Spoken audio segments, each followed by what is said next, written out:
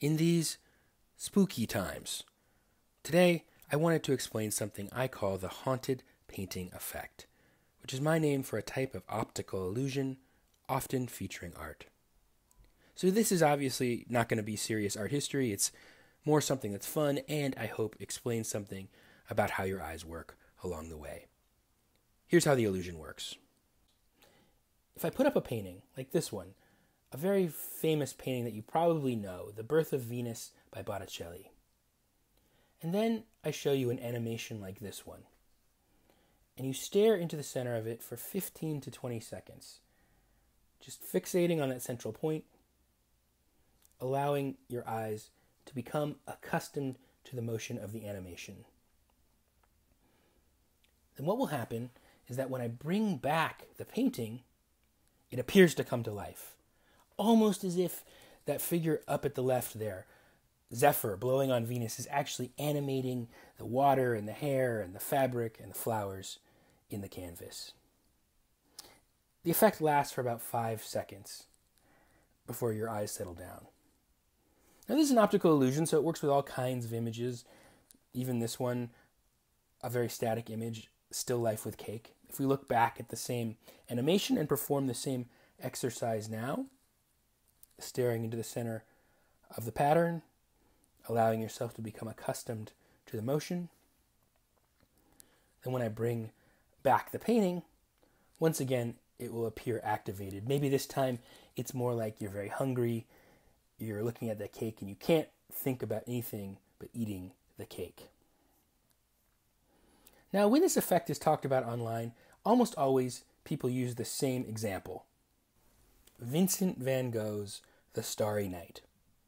Here are 3 examples of articles using it to talk about the effect.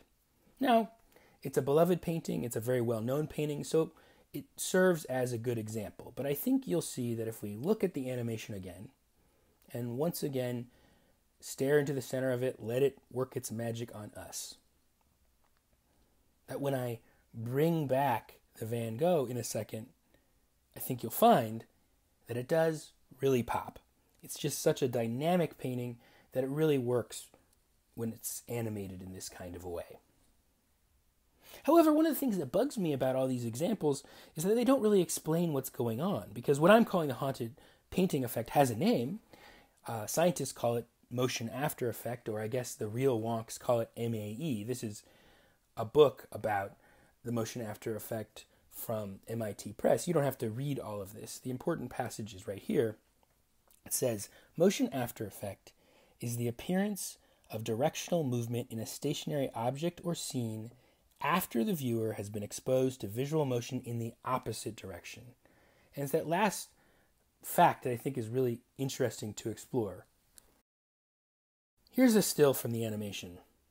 So that central field has motion going inwards, and that outer field has motion going outwards. And that means that the motion after effect is going in the opposite direction. You'll see motion out from the center and in from the edges. If you put these arrows over the Van Gogh, you get kind of a sense of how the animation is interacting with the painting, of what's going on in your eyes. Now that we understand how the effect works, though, I want to show you the exact same Van Gogh again, using a different kind of animation. All of the examples using the Van Gogh use a spiral pattern, like this one. They're really illustrating something called spiral motion after effect, which is a type of motion after effect. And if we bring up the painting behind the pattern, I think you get a sense why. It's that swirl of the Milky Way there in the center. So if you look for 15 more seconds at the center of this pattern and let it work its magic on you, I think what you'll find is that because you've absorbed a counterclockwise motion and the spiral at the center of Van Gogh's painting is clockwise, that it does become animated in a particular kind of way. So it is a particularly useful painting for this effect. The difference may seem subtle, actually, but I think once you understand what's going on and you go back and compare the 2 animations, you will be able to see it. I think that once you understand how the illusion works, it's it's much more exciting because then you can play around with it in different ways. So for instance, I can take one detail, that big star right there, which is actually Venus, incidentally.